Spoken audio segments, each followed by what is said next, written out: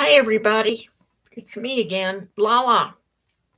I'm here to talk to you today about a whole bunch of new things. Today, I want to introduce myself. My name is Susan Jackson, and I am a 74-year-old retired substance abuse counselor. And I came upon learning about essential oils a little bit late to the game. So I originally started learning about oils so that I could help my husband breathe in the higher elevation when we moved to Colorado. Since that time, I've learned a ton of stuff. In fact, I've learned so much stuff, I'm not even sure how to organize it in a short way. So I'm going to take a stab at it. Essential oils have been around for a long time. I didn't know that. I learned that. Frankincense, myrrh, I'd heard of them, but I didn't know what they were. But I knew that my personal situation, working with depression and anxiety, was treated by something called antidepressant medications. And those had a lot of side effects. So personally, I stopped taking them, and that's when I began to realize essential oils and supplements would provide a better solution for me, a natural solution, a safe solution. In the meantime, recently, I've become acquainted with people who have what they're calling autoimmune system diseases. Various autoimmune system. I wasn't really sure what that meant. What I'm learning is that an autoimmune system disease is connected to the whole system. The body is the whole system. When I began to learn about essential oils, one of the first things that impressed me is that they talked about when you have a symptom, when you have an illness, you can treat that symptom, but that's not going to the root of the problem.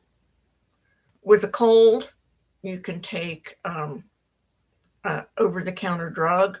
If you have an infection, you can take an antibiotic, but that doesn't really address where did the infection come from? Why did you get the infection to begin with?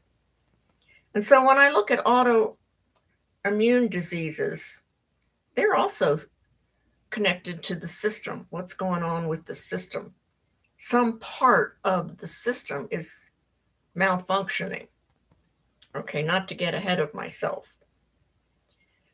When I first started with doTERRA, I was introduced to this little item, the pyramid. Well, what the heck did that mean to me? It didn't really mean a lot. I didn't understand what it meant. Today, I know that it means that there are levels in my life that will affect me and my health, and I can address each one of those levels. I'll tell you right now, one level is, for me, that I'm struggling with is water. I just don't like to drink water. But I know that my system needs water for it to function.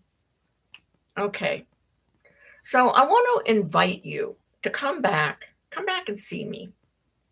And let's take a look at what it is that we can do for ourselves to promote a better lifestyle, health-wise, emotions-wise, environmentally, all those things that make a difference. And we don't have to do it all at once. So if you want to come along, I'm going to start this new adventure of discovery and learning. And I want to give you some answers, but primarily it's going to be how can you find those answers that you need for your own situation. And that's where I come in. I can guide you, I can show you, I can introduce you to new ideas. Frankincense was something that was new to me. And frankincense today is my companion. I use frankincense in a roller bottle. I take a couple of drops under my tongue. It's soothing.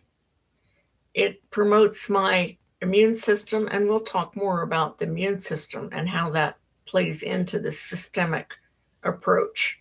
Or a better way even is to call it holistic. The holistic approach for me to find out, why did I have depression? Why did depression hit me so hard for so long? And one of the things that I've discovered is that my nutrition was not good. So we will revisit, we will discuss. If you so choose, I'd really appreciate it if you would push subscribe, and we can get to know each other, and I can share with you. Thanks for joining me. I love you. Bye-bye.